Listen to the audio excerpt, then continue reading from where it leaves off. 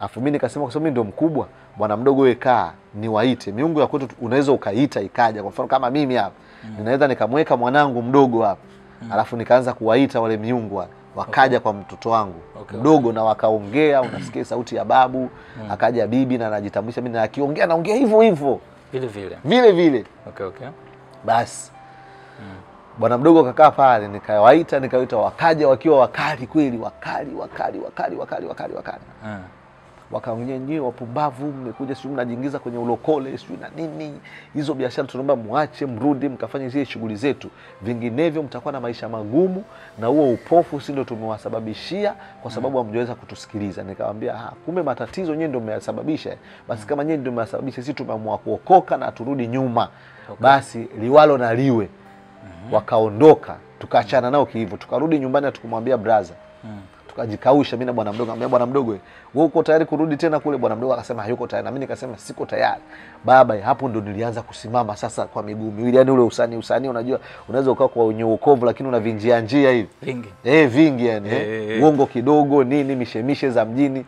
Nikaacha kila kitu, yani nikajua sasa hapa baba nimeambiwa nikicheza nitakuwa kipofu wa kupapasa. Sasa chezea kwa kipofu mwanangu, nikaweka bidii. Ninaomba, naamka usiku ninaomba, lakini yote yao ninayafanya kiutoa. Kwa nini? Linanilinda. Nimevaa irizi mwanangu, kinaona kijana mzuri lakini nina irizi. Kwa hiyo sio kwa watu wanatembea huko, wengine wanaendesha magari kina wana mairizi. Mimi nilikuwa nimevaa bonge la irizi huko kiunoni. Nikitaka kuoga nalitoa mpaka kiuno kikao kimejichora, utafikiri mkanda hiyo. Hilo irizi. Sasa bwana ikatokea 2007 hiyo tarehe 20 ngapi, tarehe 25. Ndio. Pale Mwananyamala pale, uwanja wa Mwananyamala kulikuwa na mkutano pale. Mkutano kapigwa mkutano, nikaenda kwa mkutano nikasikiliza mkutano. Wakasema watu wanataka kuokoka, mimi nikajikuta niko mbele, sikujua hata nimeendaje mbele. Nikaongoza sala ya toba, nikaokoka. Kaka yangu huyo ambaye ni mchungaji akaanza kutufundisha mambo ya wokovu na nini, akaenda akatubatiza. Baada ya hapo sasa mimi nikatoka Dar es Salaam, nikawa nimeenda Kilimanjaro, Moshi huko kwa ajili ya shughuli za kikazi. Basi nimefanya kazi kule Moshi nini, maisha yakawa yanaendelea fresh nini, nikafika mahali nikaoa. Nilivyooa, ilizi ulishaacha? Ilizi nikatoa sasa. Nikatupa hapo sana, nimesimama sasa.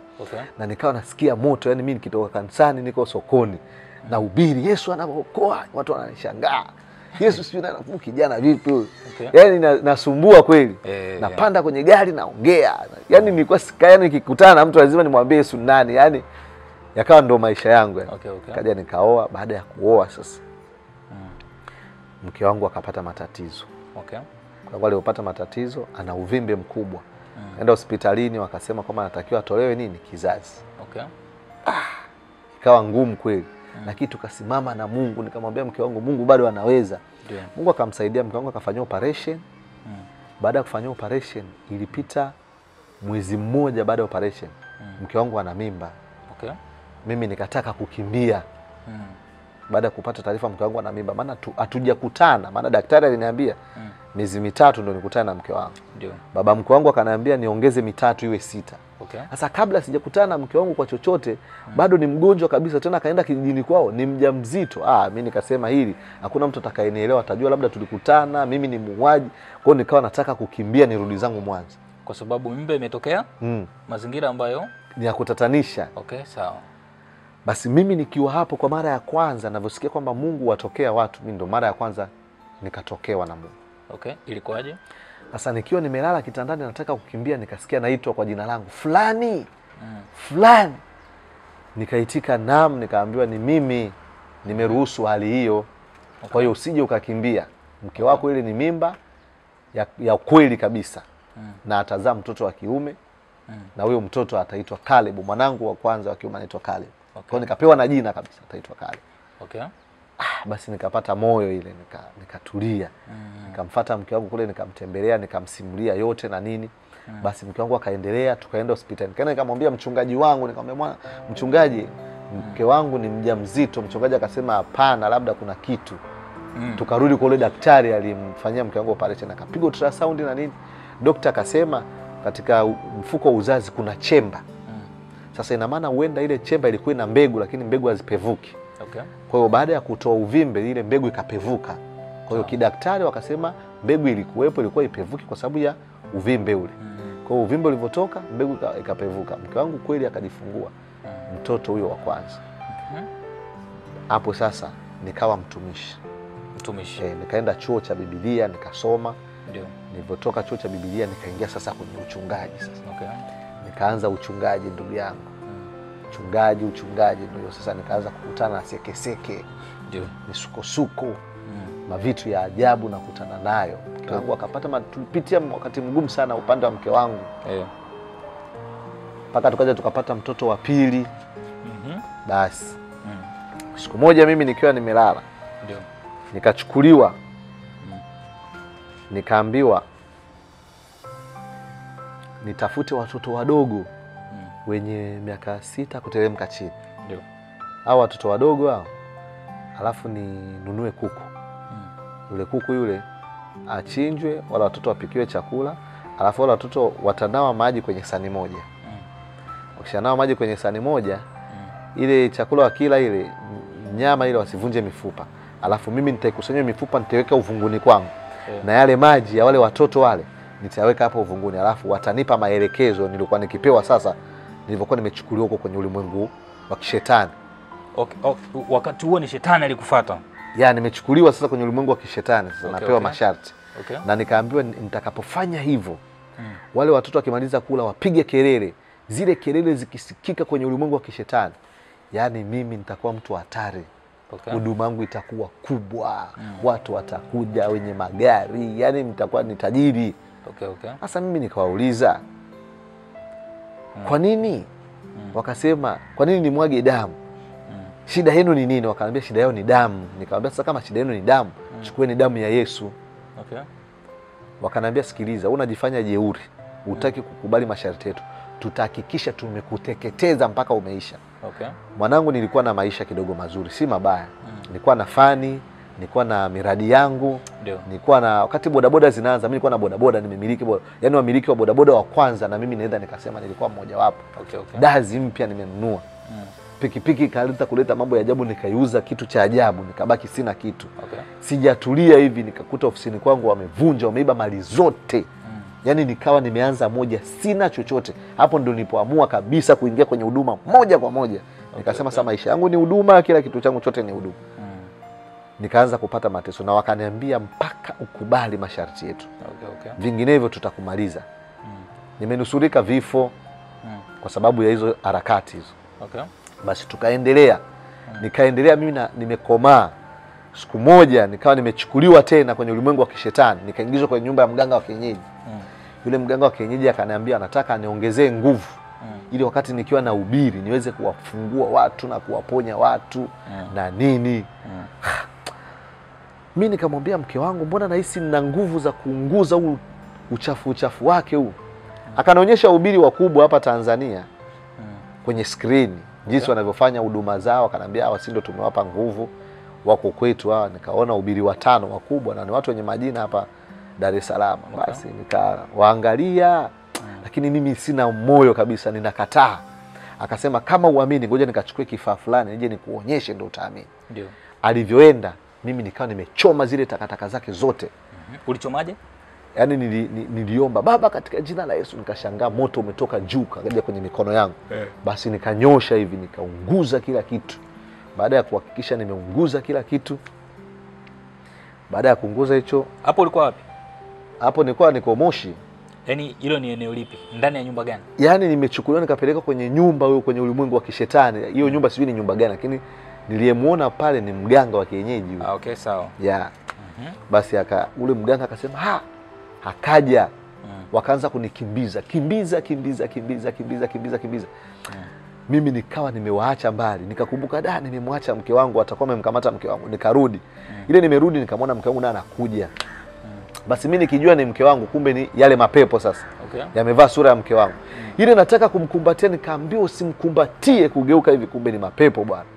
Nikakimbia. Hilo pia nikawa nimelishinda. Ndio. Basi nikaendelea mwanangu, nikawa nimeanza huduma. Maisha magumu. Ndio. Ninakaa kwenye chumba nalipa 20,000. Huduma na washirika 3 4. Nakumbuka ni mshirika wa kwanza kwa msichana wa kazi wa ndani wa mtu, wawili walikuwa ni wanafunzi wa sekondari na dada mmoja ndio washirika wangu. Nimeanza huduma kwenye hali ngumu, nateseka. Sina mtu wa kunisaidia, sina msaada. Tunakula ugali, mboga za majani, hivyo. Wakati mwingine wali mweupe ule. Unakula asubuhi, mchana na jioni, tukibadilisha hivyo. Maisha yakawa magumu sana. Mke wangu ananiuliza mpaka lini? Tukajikuta tunapita kwenye vipindi vigumu mpaka mimi nikauchukia utumishi.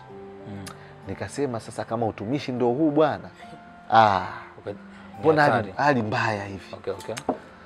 Lakini sasa Mungu yupo ndugu yangu. Siku moja nikachukuliwa sasa. Nikapelekwa, nikafatwa sasa na Freemason. Ninasema Freemason kwa sababu walivyojitambulisha kwangu mimi. Sawa. Basi nikakuta nimepelekwa mbali. Nikakuta nikaingia kwenye jumba zuri, afu hilo jumba lina meza ndefu, afu wote waliokaa hapo wamevaa suti. Kuna kiti kimoja hakijakaliwa. Nikaambiwa mimi niketi kwenye hicho kiti. Kaambiwa kijana, tumekuangalia, tumekuona una uwezo mkubwa. Kwanza unalifahamu neno kwa ufasaha, una ujasiri, una bidii na una juhudi na una wito. Sasa basi tunataka tukubrashi. Haya, mimi nikasikiliza kwamba hakuna chochote kitakachoweza kusimama mbele yako. Hata ukiletewa msukule utamwamsha, mtu aliyekufa utaamsha. Magonjwa sugu yote utaponya. Yani wewe, yani hakuna kitu kitakachokushinda. Sharti nililopewa, wakaniambia tunakupa maneno. Maneno haya. Wakaniambia nitakuwa ninazungumza kwa siri sana. Itra. Hivyo, itra. Wakati ninaombea watu, hata kama ni mgonjwa, amekuja labda amekufa kabisa, mimi nikimwekea mkono, ninakuwa kama vile nanena kwa lugha rabababa, nasema itra barababa. Hivyo. Yaani huyo mtu hata kama alikuwa amekufa lazima amke. Hakuna kitakachonishinda. Sasa mimi nikauliza, hilo neno itra ni neno la Kihindi, maana kulikuwa mpaka na wazungu wa Afrika, yani mchanganyiko wa China, wa kila aina, yani watu wa kila aina walikuwa pale. Nikasema hili neno itra ni lugha gani? Na sio Adolfu. Sikiliza sasa, mimi hata sijajua Adolfu nini, hapo mimi sijapata hata ufahamu huo.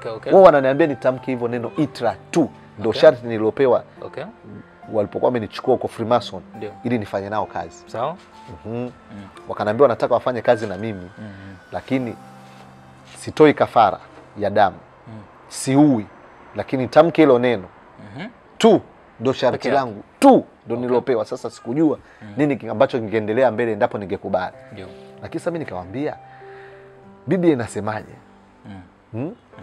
Hakuna jina jingine tulilopewa lipasalo kuokolewa kwalo isipokuwa jina la Yesu. Sasa hili itra ni jina la Yesu kwa kilugha gani ndio niambiwe? Kama ni kwa Kichina niseme ndio. Au kwa Kiarabu niseme ndio. Kama ndio labda linamaanisha Yesu hivyo. Yesu hivyo sawa. Wakaniambia na maana hutaki kuelewa. Unatakiwa ukubali. Wakana nibembeleza, kubali kijana wewe, mambo yatakuwa mazuri, sijui na nini. Wakanionyesha vitu vizuri na mimi nikasema sikubali, situmii hilo jina itra, nitatumia jina la Yesu. Ndugu yangu unanisikiliza. Nikaja nikarudi katika hali ya kawaida. Nilirudi katika hali ya kawaida, nikawa nimekaa sasa kwenye utulivu. Nimemfuata mzee mmoja wa kanisa, nikamuuliza hivi itra ni nini? Sasa nikasema labda ni neno la kizungu na nini. Huyu bwana akaniambia kuna bwana mmoja alikuwa anaitwa Adolf Hitler. Ule mzee akaniambia alikuwa Freemason. Huyo mzee sasa akawa ananiambia, akasema huyo Adolf Hitler alikuwa Freemason. Na akaniambia matukio aliyofanya, hata jinsi alivyokufa, kifo chake sio na nini. Ndio. Nikasema kumbe ndio hivyo Basi sikumueleza chochote. Ndio. Mimi nikawa nimeondoka, nikawa nimepata maana kumbe Lakini sasa wale watu wakawa wamenieleza kwamba wewe unabisha nini? Wakanieleza watumishi ambao wamepewa masharti ya kutumia maneno kama mimi. Na mhubiri mmoja kwa Afrika Kusini. Kubwa tu. Kuna mhubiri mmoja ana televisheni yake, simtaji jina lake. Haya, kuna mhubiri mmoja kwa Zimbabwe huko. Hao ni wahubiri hao. Nikaletwa Tanzania hapa kwetu. Nikaonyeshwa mnabii fulani huyu anatumia maneno.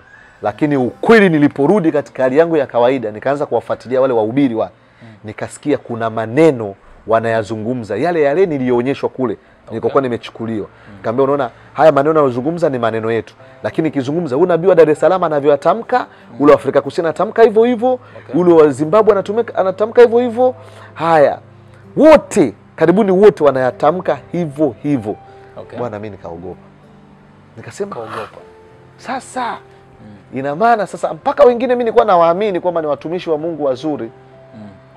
Lakini kumbe wako huko Freemason. Na wanatumika kwa maneno ambayo wamepewa. Ndio. Na vile vitu wanavyovifanya. Kitu kingine ambacho nilichokiona ambacho kilikuwa kinazungumzwa kwa kama masomo haya. Unasikia mtu anakuambia kwamba kuna ibada fulani. Zile ibada yani yale masomo yale wanaambiwa kule. Yani mimi naambiwa sasa leo kafanya ibada fulani. Hii ibada labda utaita ibada ya kitu fulani. Alafu sasa nyuma ile ibada kuna uvuvio huo wa kishetani ambao unaniwezesha. Nimeona vitu vingi. Nikawa nimeona masharti mengine ambayo walinionyesha kwamba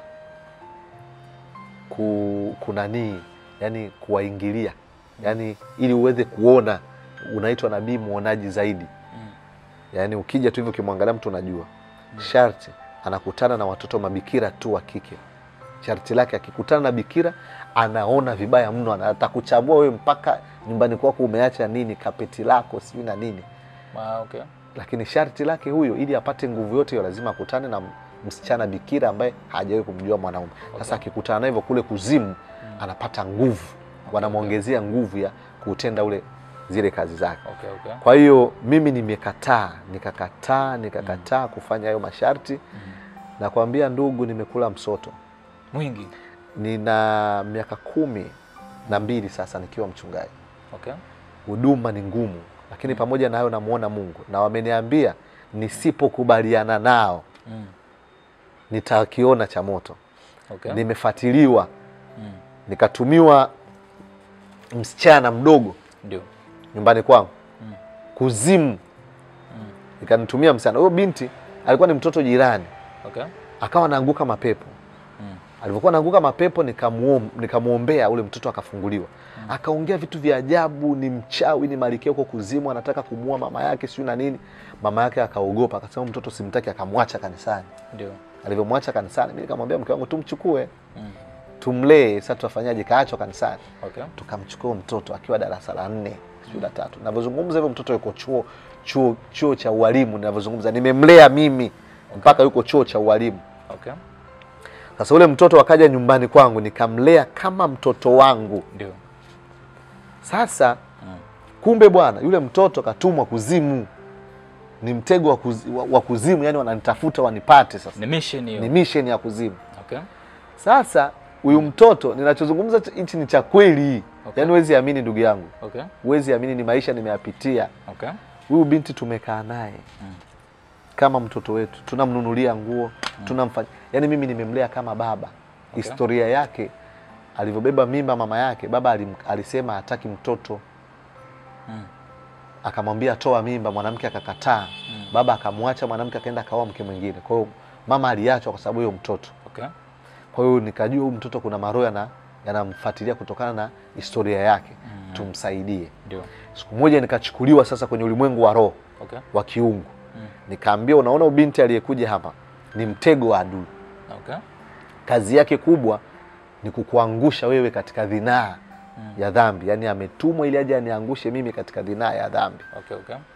Ndugu tumekaa hapo na huyo mtoto. Yani unakuta mara nyingi mimi na mke wangu hatuelewani. Tunapishana. Yani kama si utumishi tungeisha achana na mke wangu. Lakini kumbe kazi anaifanya nani? Huyo binti. Binti akawa anafanya kazi zake za ushetani. Siku moja nikawa nimechukuliwa kwenye ulimwengu wa roho, nikaonyeshwa mtoto wangu amedondoka juu ya mti na amekufa. Haikupita muda mtoto wangu akatumbukia kwenye choo chenye urefu wa mita 3. Tukiwa kwenye ibada mimi na ubiri, mtoto ameenda chooni katumbukia huko. Wametafuta mtoto, baada ya kuja kujua mtoto yuko huko. Ameponaje, imekuwaje, hakuna ijulikana. Lakini baadaye binti amekuja kuombewa, mapepo yakasema yote kwamba ilikuwa ni mission. Mtoto huyo tena akapelekwa barabarani, akakoswa na gari. Akaja akaokolewa na dereva bodaboda, Akasema ule si mtoto kaona semi inakuja huko. Akaja akapita akaanguka, lakini mtoto hakudhurika. Watu wakajaa hivi. Mimi nakuja kuitwa na mtoto amejaa. Nini eti mtoto ameokolewa, hatujui ni mtoto wa nani. Watu wakasema ni mtoto wa mchungaji, ndio nikaja nikaitwa nikaenda. Kumbe ni mission ya kuzimu kwamba wananitafuta mimi mpaka nikubaliane na masharti yao.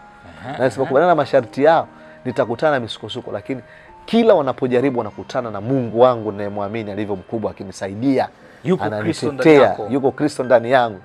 Mke wangu akaambiwa hata zaa tena. Kizazi kimeoza, sijui na nini. Wenyewe wanakuambia hivyo. Kweli tumeenda hospitalini. Kizazi cha mke wangu kinatoa usawa. Akasema sijui ni cancer, sijui ni nini. Nimepiga maombi ndugu yangu. Nikapiga maombi, Mungu akapoteza. Leo nina watoto 4 wa kiume. Amen. 4 wa kiume kwenye tumbo la mke wangu. Amen. Kwa hiyo mambo yale akawa yanaendelea. Ubinti tumekaa naye, akaendelea kufanya ushetani wake. Wakati mwingine anasema namuingia mke wangu ili anifanyie vitu ambavyo mimi nikikasirika wao wanapata mlango wa kunipata. Siku moja nilikuwa nimeenda Arusha, mke wangu amesafiri ameenda kwenye huduma. Huyo mtoto ni mdogo. Sasa mimi nilikuwa sijajua zaidi kwamba mtoto yuko kimission. Mimi nikamchukulia ni mtoto mdogo. Ndio. Basi nilipoingia ndani kwangu, wao wana chumba chao, lakini nikamkuta mtoto amelala sebleni. Style mtoto alikuwa amelala sebleni, nguo imepanda, alafu hana nguo, ameweka miguu hivi. Katanua miguu hivi. Ile mimi nafungua mlango tu. Hana nguo. Kumbuka mke wangu binti wa miaka 13, 14. Amekuwa kidogo. Amekaa hana nguo mzee, mtoto mdogo. Mke wangu hayupo. Aisee. Pole sana kwa majaribu mtumishi. Sasa ukafanyaje sasa ulivyo? Sasa mimi tayari ndani nilivyoingia nikakumbuka ile mission. Kwamba mission hiyo kwamba huyu mtoto amekuja kukuangusha dhambini. Na nilivyoona nikajua tayari. Mimi nilichokifanya nilichukua sketi yake nikaishusha. Nikamwamsha. Kamwambia mwanangu kalale, mbona umelala? Akasema nilikuwa nakusubiri baba sio nani. Akaenda akalala. Usiku kanitokea akiwa uchi. Huyo dogo. Kanitokea akiwa uchi. Amekuja anasemaje sasa? Ananitaka. Alianza kusemaje? Yaani alikuja tu anakuangalia au alianza macho anapeleka hivi anakuambia? Nilimuuliza kwanza, kwa nini umekuja ndani kwangu afu uko uchi na chumbani kwangu? Hajaingiaga chumbani kwangu, lakini kaingiaje sasa? Nikamuuliza, umefuata nini huko chumbani? Akasema nimekufuata wewe. Unatutesa. Na mimi ni kazi nimepewa, nisipoifanya nitauawa. Kwa hiyo ninakutaka. Akatumia nguvu za giza kutaka kunizofisha. Nikapambana naye. Pambana naye nikamtupilia nje. Nimeamka asubuhi mtoto wangu amechoka. Namuuliza vipi? Ananiambia baba naumwa siwezi kwenda hata shule. Mtoto wako wewe? Huyu binti sasa sinaishi naye kama mwanangu sasa. Sawa. Sasa hiyo kweli hiyo sasa si ndio binti tumuite mpenzi sijui tumuite nani? Maana unaweza kama ulikuwa unamuita binti lakini wewe ulikuwa unamchukulia kama binti. Sasa sikiliza bwana. Lakini yeye labda alikuwa tukaendelea. Baba mpenzi. Alikuwa amepewa mission 3. Mission ya kwanza aniangushe dhambini. Mimi hapa kimapenzi. Namba 2 awaingize watoto wangu kwenye mambo ya kuzimu, na alianza kumchukua mtoto wangu mmoja wa kiume. Kaanza kumuingiza kwenye maagano ya kuzimu. Nikaligundua hilo nikalishughulikia. Namba 3 amuue mke wangu ili awe mke yeye. Awe mke yeye. Mke wangu ameumwa sana, ameteseka, kusema magonjwa yote yale kumbe wao ndio walikuwa wanafanyaje? Wanayaweka. Yule mtoto anasema yeye ana wasaidizi. Wakati mwingine anaweza akaita majoka yakaja. Ana uwezo mkubwa mwanangu. Kwanza huyo mtoto anasema hata apelekwe wapi akaombewe hakuna mtu anaweza akamtoa mapepo. Ni mwanadamu. Mwanadamu. Sinakwambia yuko chuo mpaka sasa. Akaniambia akamwambia mke wangu kwamba pale kanisani watu wenye nguvu ni wawili, baba na huyu mtoto wake mdogo. Ndio wana uwezo wa kutugusa sisi. Lakini hamna mtu anaweza katugusa sisi. Kuja mtumishi mmoja akaomba pale. Huyo mtumishi aliondolewa kabla huduma haijaisha. Akapigiwa simu sijui nini kimetokea, akaenda huko hakurudi na akaacha kile alichokuwa anakifanya. Basi tumeendelea na vita. Mimi nikijua tu Mungu atambadilisha. Mpaka siku moja mke wangu akaniuliza, "Sasa huyu mtoto kama Mungu ashakueleza shida ni hii, inakuwaje?" Nikamwambia mke wangu, "Sasa itajulikanaje tuna Mungu?" Mimi Mungu kashaniambia huyu atafanya anayoyafanya, lakini hakuna kitu atakachofanikiwa mpaka siku atakapotoka. Binti nakwambia akaendelea kukua. Kakua, kawa sasa msichana wa chuo. Na maana ni binti sasa ana maziwa. Ndio. Binti mkubwa. Umeelewa eh? Yes. Na naishi naye. Ndio. Kazi zake zile anazifanya. Wakati mwingine binti anaweza akatoka hapo amevaa kanga ana chupi. Ndani kwangu. Hiyo yote ni mitego mimi nikamatwe. Na anafanya hivyo kichawi. Ni mzuri au ni kawaida tu? Au umemuongezea uzuri wale majamaa? Maana ametumwa kwa mission. Sasa na wao lazima kutengenezea mazingira ambayo binti ni mzuri. Ni mzuri kweli. Okay. Ya, ni mzuri. Sasa watu wananiambia bwana tunaona umekuza bwana. Mtaani. Maneno ya kawaida ya vijana. Tunaona umekuza bwana, msichana wako ule kesho baba mzee tutakuja tutoe. Na watu wengi walikuwa hawajui kwamba sio mwanangu wa kumzaa. Okay. Walijua kabisa ni mwanangu wa kumzaa. Maana ukimweka na watoto wangu kama vile anafanania, ni mpaka mimi mwenyewe nashindwa kuelewa. Okay. Inakuwa kuaje mwanangu hii? Yaani ukimweka ukimwambia huyu ni baba, mtu akimwambia huyu ni baba yangu, hakuna mtu anakataa. Akiniangalia akimwangalia anasema sawa. Maji ya kunde nini hivi. Okay. Binti amekaa pale. Ndugu nimekuwa nikiishi. Kanisa washirika wanakuja wanaondoka. Kumbe ni misheni zao. Okay. Wanaogonganisha washirika humo ndani kaka washirika wanakimbia. Kila siku huduma ni kama ninaanza moja. Yani kila siku na huduma ninaanza kama vile naanza moja. Siku moja nikachukuliwa kwenye maono, nikakuta gari langu limepigwa magazeti kama inataka kupigwa rangi.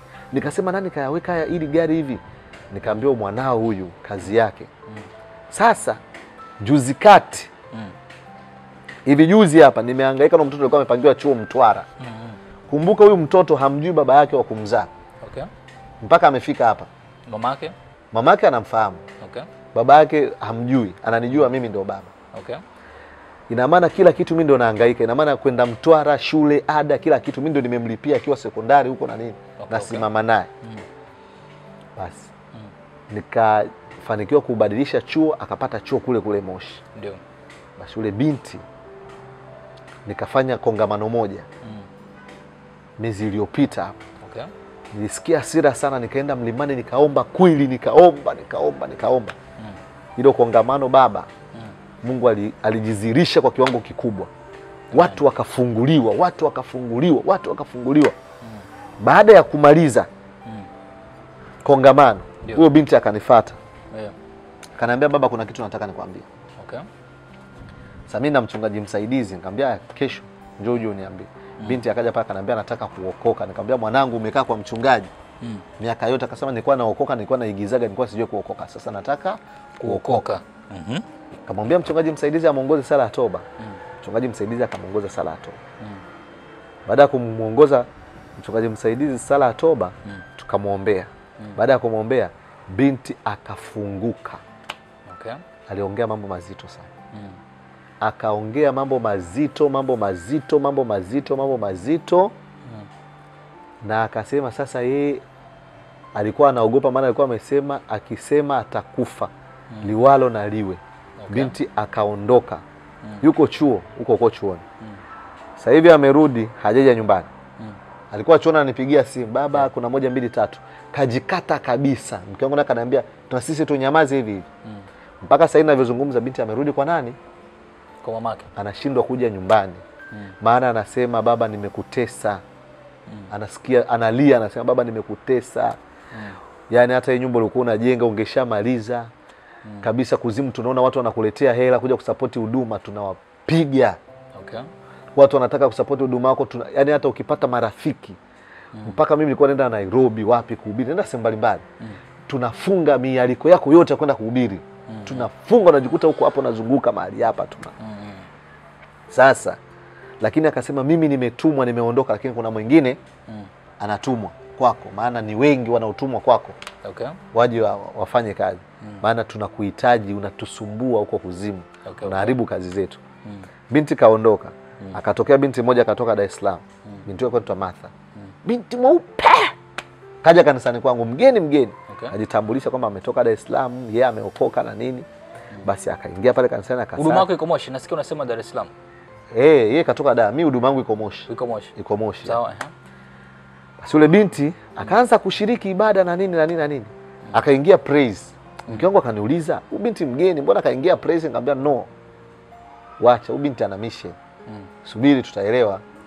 Binti akaingia praise. Praise, unajua akiwa praise pale, anakuwa karibu na madhabahu. Ndio. Siku moja nimemaliza kuhubiri, binti kaja kaniuliza, "Baba, nikuletee juisi gani?" Nikajua tayari, nikakataa. Mambo yanaanza. Mambo yameanza. Tumemaliza ibada ile, anataka aje anisalimie. Sasa nikajua tayari yule binti akaanza kuniambia saini zao wanavyofanya nini, wanavyowatega wachungaji. Wakaeleza vitu vingi, jinsi ambavyo wanawaangusha wachungaji kwenye ngono na nini. Sasa huyu binti huyu akatumwa kuzimu kabisa yeye. Sasa baada ya huyu wa kwangu nilikuwa namlea ameshindwa, wakanitumia huyu kwamba huyu sitaruka. Huyu kwamba wewe kuisha habari yako. Yaani mimi kuisha habari yako. Umeenda na maji. Nimeenda na maji. Sasa binti akaja. Siku hiyo nakumbuka nilikuwa nafundisha kwa habari ya nguvu za Mungu kanisani. Na utendaji kazi wa nguvu za Mungu zina operate vipi kwenye maisha ya watu. Unawezaje kujazwa nguvu za Mungu, mapepo ya kushindwa. Nikahubiri. Sasa mimi sielewi chochote bwana. Sasa ninavyohubiri nikawa natembea, natoka kule madhabahuni na wasogelea waumini. Ndio. Sasa si nikamsogelea yule binti. Ili nimemsogelea yule binti anasema alivyoniangalia, maana tayari alikuwa amepewa uchawi kwenye macho kwamba akiniangalia ule uchawi uingie kwenye macho yangu. Alafu tayari mimi nianze kuvutwa. Nianze kuvutwa na yeye. Kumtamani. Ndio. Kumtamani mwisho wa siku hivyo Sasa binti alivyotupa ule uchawi wake ukakutana na macho yangu.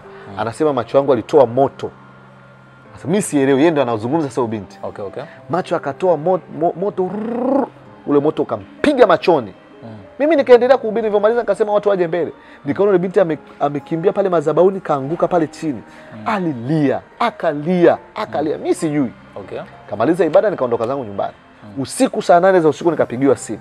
"Pasta uko wapi?" Nini? Akaniambia Martha ana matatizo. Anataka kujiua. Kwa hiyo kuna mchungaji amekuja amemuombea kashindwa. Wewe unaitwa wewe. Na wakasema alikuwa anasali, wakasema anasali kwa Pasta Eriki. Kwa hiyo muiteni mchungaji wake. Nikaitwa usiku mpaka pale. Mwanangu nimeenda pale, nimemkuta binti amesimamia hivi vidole viwili. Vidole gumba hivyo. Hivi vidole gumba amesimama hivi kwa vidole gumba 1 hour. Yaani lisali zima. Kwa nini? Mimi sielewi, si mapepo sasa yako juu yake. Ameganda amesimama hivi. Mimi nikafika akaniangalia. Kuna mchungaji nimemkuta hapo, rafiki yangu mmoja. Mchungaji kaomba mbinu zake zote anazojua, kaomba hatikisiki, yani yuko vile vile yani amtingishi, amesimamia vidole. Na anafanya nini akiwa amesimama vile? Huyo binti yani kuna anaongea au kuna kitu anafanya? Anaangalia tu. Lakini amesimamia nini? Vidole. Mara apige kelele. Anatulia. Mimi nikasema sasa huyu jamaa wangu anatumia jina la Yesu. Na ngoma inadunda hivi, maana yake nini? Siwezi kwenda kichwa. Nikakaa kwanza pembeni kama dakika 40 na kitu. Nimekaa dakika 40 na kitu. Sifanyi chochote. Namtazama tu na mimi.